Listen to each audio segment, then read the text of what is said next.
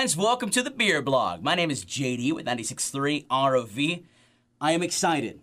In front of me, a very fine IPA, some of Baltimore's finest, Clipper City Brewing Company's Heavy Seas Loose Cannon.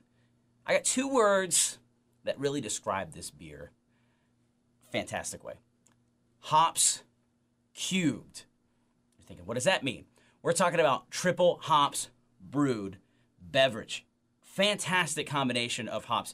3 pounds of hops per barrel. You might have heard some beers talk about triple hops brewed.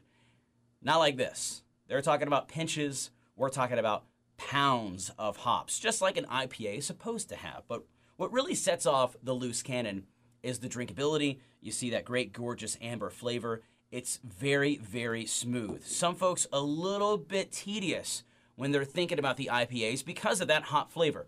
They're doing something magical up in Baltimore to make this beer as smooth as it is. You've also got a little bit higher octane alcohol content. It's fantastic. It's really good with steaks. And they've even got some cool recipes on their website. I posted it to the blog, a wing recipe using the Loose Cannon. I'm very excited to try it out. Going to do it over the holidays. If you try it, let me know how it goes. JD at rovrocks.com. If you are looking to get into IPAs, if you already are into them, you might know about this beer.